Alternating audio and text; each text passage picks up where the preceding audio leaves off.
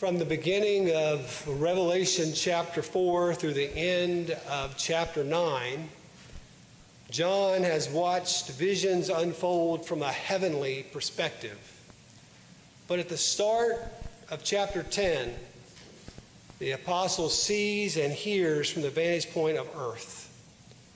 Revelation 10, verse 1 through chapter 11, verse 13, provides a picture of the church's role and destiny during the final period of world history. This morning we are studying together Revelation 10, verses 1 through 11. Then I saw another mighty angel coming down from heaven. He was robed in a cloud with a rainbow above his head. His face was like the sun, and his legs were like fiery pillars. He was holding a little scroll which lay open in his hand. He planted his right foot on the sea and his left foot on the land. And he gave a loud shout like the roar of a lion. When he shouted, the voices of the seven thunders spoke. And when the seven thunders spoke, I was about to write, but I heard a voice from heaven say, "Seal up what the seven thunders have said. Do not write it down."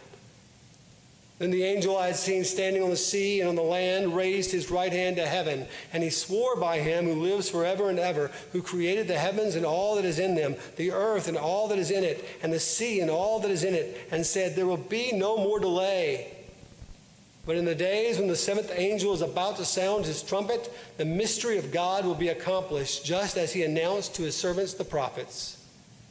Then the voice that I had heard from heaven spoke to me once more, "Go take the scroll that lies open in the hand of the angel who is standing on the sea and on the land." So I went to the angel and asked him to give me the little scroll. He said to me, "Take it and eat it. It will turn your stomach sour, but in your mouth it will be as sweet as honey." I took the little scroll from the angel's hand and ate it. It tasted as sweet as honey in my mouth, but when I had eaten it, my stomach turned sour. Then I was told, "You must prophesy again about many peoples, nations, languages, and kings." Verses 1 through 7 highlight the commissioning spirit for the church's calls. The text opens with John seeing a mighty angel ascribed in a similar fashion to God and to Christ, clothed with a cloud, echoing Revelation 1, verse 7, with a rainbow on his head, resembling Revelation 4, verse 3. His face like the sun and his feet like pillars of fire, mirroring Revelation 1, 15 to 16. That said, in the book of Revelation, the first person of the Trinity is called the Father of our Lord. He is called the God of heaven, the Lord of the earth, the Lord God of the holy prophets, and the Almighty. Additionally, both the Father and the Son are called Alpha and Omega. The Son of God, among a few other titles, is 7 times called Christ as a fulfillment of the hope for the Davidic Messiah. He is called the Lamb 28 times in connection with his victory over our sin. He is called Jesus 14 times, often in connection with his being the faithful witness, the firstborn from the dead, the ruler of kings. Yet neither the Father nor the Son are ever referenced as angel or messenger. But it makes sense that the mighty angel coming down from heaven, who holds an inscription that is given to the Father, that is given to the Son, is none other than the third person of the Trinity. In Revelation, he is at times simply called the Spirit, or the seven spirits, or messenger. The fact that the mighty angel's right foot is on the sea and his left foot is on the land affirms this figure's divinity. Based on Joshua 10, verse 24, we should realize how placing one's foot on something equals maintaining sovereignty over it. The mighty angel exercises sovereignty over the earth, identifying his equality with God. Yet the function of the Holy Spirit has always been to glorify the Father through the Son. The Apostle John pulls from Zechariah chapter 4, verses 1 through 14, and presenting the seven spirits as a symbol of the Holy Spirit. This is important because John also draws upon that text in his description of the two witnesses that we find in Revelation chapter 11. How is God going to establish a new kingdom on earth? It will not be through worldly power or strength. It will be by the divine Spirit who commissions his church. That's what the two witnesses in Revelation chapter 11 represent. These witnesses are revealed to be lampstands in verse 4, the same title assigned to the church in chapter 1, verses 12 and 20. God the Father sits on his throne in heaven. God the Son now sits victoriously at the Father's right hand in heaven. But from the time of Pentecost onward, the Holy Spirit has indwelt and empowered the church on earth. You might say that the body of believers are olive trees anointed with the oil of the Spirit in order to carry forward the faithful witness of Jesus Christ. That has always been what the Holy Spirit commissions the church to do. Richard Bauckham says, the church does not exist for itself, but in order to participate in the coming of God's universal kingdom.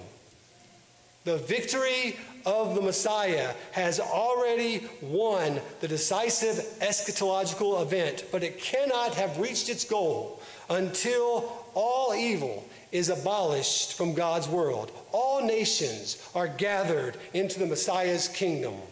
This is indeed a Jewish apocalyptic perspective on the Christian salvation event. You see, I think the church on earth is necessary for ushering in the millennial kingdom. The seventh trumpet will not sound until the full number of martyrs amid the church that remains during the great tribulation are complete. In Revelation 10, verse 4, John is told not to write down what the seven thunders spoke. This is a mystery that no biblical scholar can peer into, nor are we meant to do so.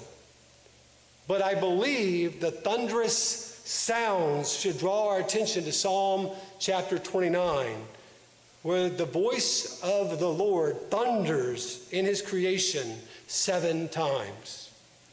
God's people can know from that psalm the way the Lord sits enthroned over the flood, the way that his glory awaits his church, no matter what it might face. When John's attention then returns to the mighty angel, the messenger raises his hand to heaven so as to swear that the period of delay is now over. Daniel 12, verse 7 supplies the interpretive background for this section highlighted in Revelation 11, verse 3. In that Daniel text, a man clothed in linen raises up both hands toward heaven and swears by him who lives forever that the end shall come in a time, 2 times, and a half a time, when the power of the holy people has finally been broken. Full restraint for the Antichrist is removed. The period of the end is set into motion. Verses 8 through 11 then reveal the Christian's charge as part of the church's cause. Biblical faith insists that God has spoken through his Son. Hebrews 1 verses 1 through 3 tells us, in the past, God spoke to our ancestors through the prophets at many times in various ways. But in these last days, he has spoken to us by his Son, whom he appointed heir of all things, through whom also he made the universe. The Son is the radiance of God's glory, the exact representation of his being, sustaining all things by his powerful word. After he had provided purification for sins, he sat down at the right hand of the Majesty in heaven. We must listen to the word. We must believe and respond to the Son. And we must witness to what we know is true. The Lamb of God, slain for our sin. We testify to that truth, even if the testimony cost us our lives as well. Bauckham goes on to say, the theme of witness is connected with Revelation's dominant concern with truth and falsehood. The world is kind of a courtroom in which the issue of who is the true God is being decided. In this judicial contest, Jesus and his followers bear witness to the truth. This truth to which we bear witness is both sweet and bitter. Oh, how sweet the good news of the gospel is. The psalmist declares in Psalm 34, verse 8, taste and see the Lord is good. Blessed is him who finds refuge in the Lord. There is nothing sweeter than to realize we can take refuge from our sin through the broken body and shed blood of Jesus. We taste this sweetness. We visualize that refuge whenever we come together as the body of believers to celebrate the Lord's Supper. Even so, a bitterness follows the sweetness of the gospel on two accounts. For one, God redeems his church in order to prophesy to the nations. As Christians, we should want for all to believe, and yet how sour it is to know that people continue to reject the message of salvation. What a mournful, bitter thing to know that which awaits those who do not repent. John's experience in verses 9 and 10 resembles the prophet Ezekiel's experience in Ezekiel chapter 2, verse 7 through 3 and verse 8. Ezekiel's congregation was a rebellious house. While the prophet spoke an attractive word to the people of his day, Ezekiel reported, "They are not willing to listen to me. Because all the house of Israel are of a hard forehead, they are of a stubborn heart." Nevertheless, here's the hard and fast truth of it.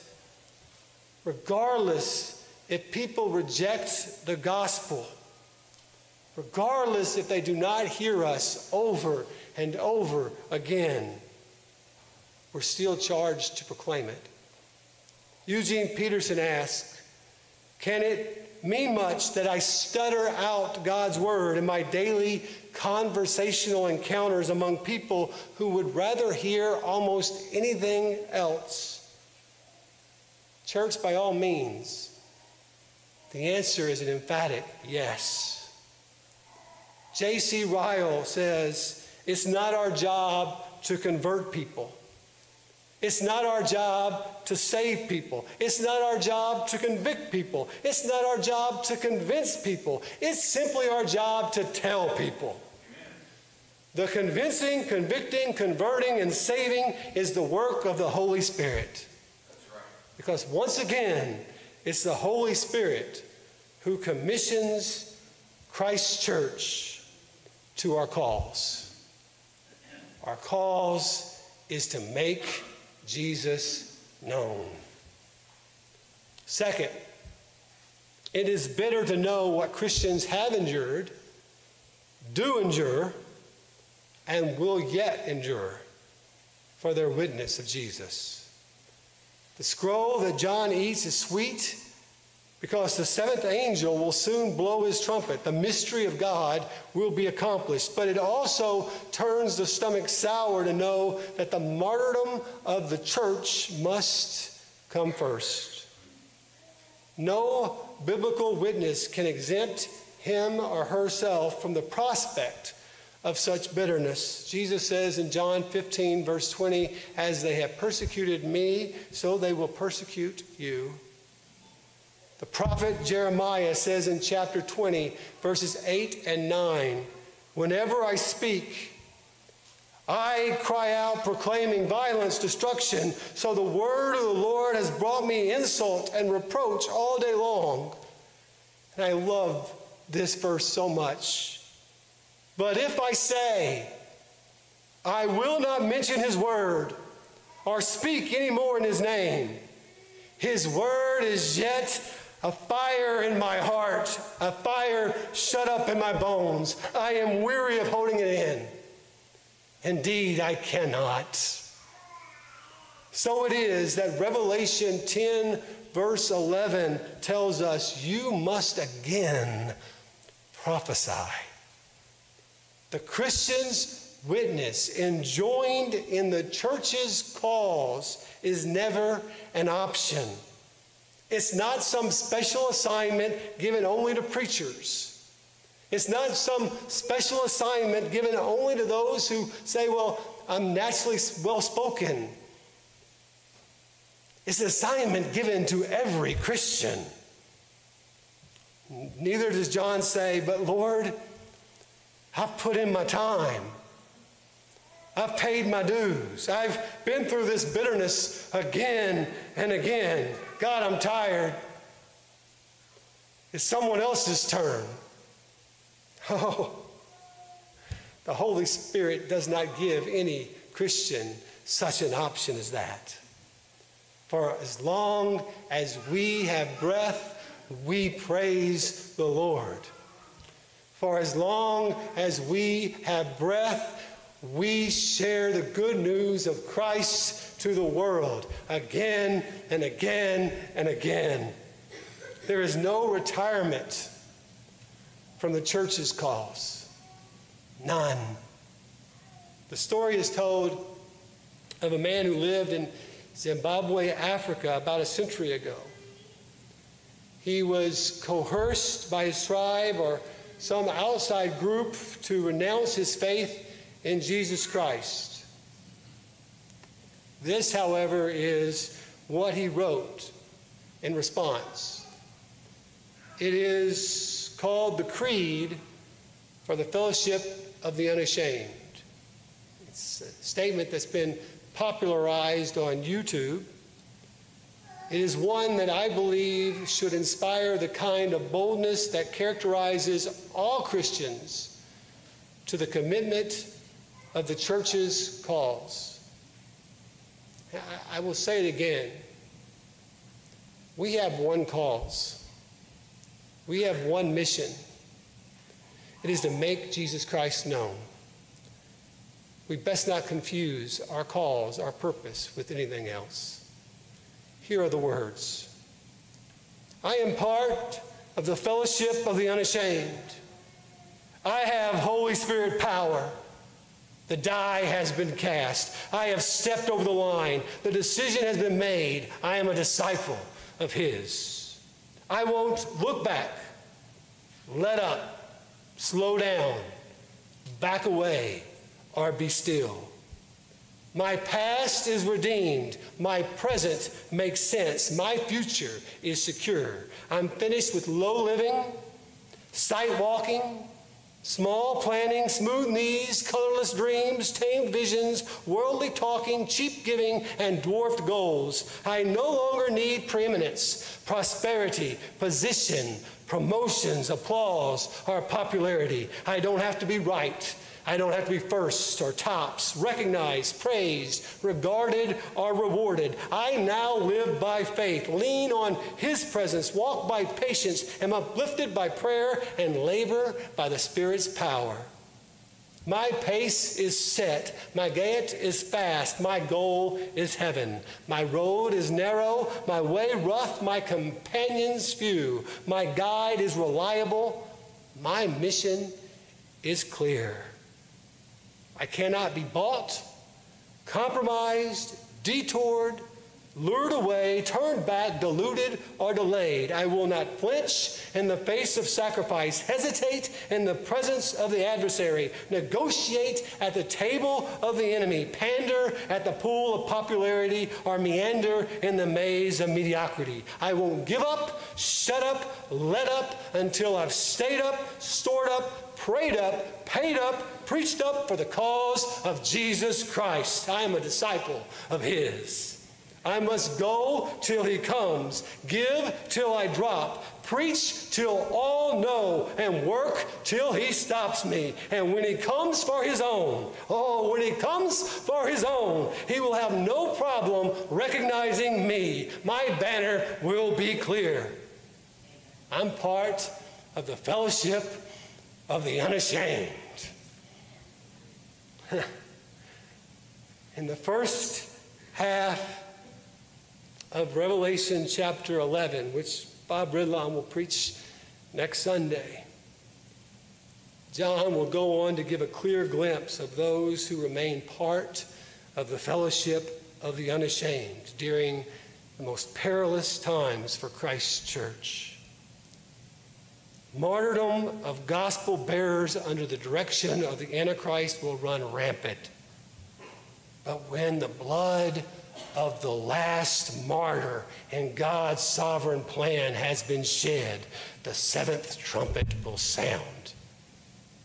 And Jesus will have no problem recognizing who are His. Will you be counted among the fellowship of the unashamed? Remember, the open book of Revelation 10, verse 6 comes with this announcement: there will be no more delay. The revelation will be completed. The witness of the church, commissioned by the Spirit, implores you to heed the message of the gospel right now. It requires an immediate response because the day of the Lord is at hand.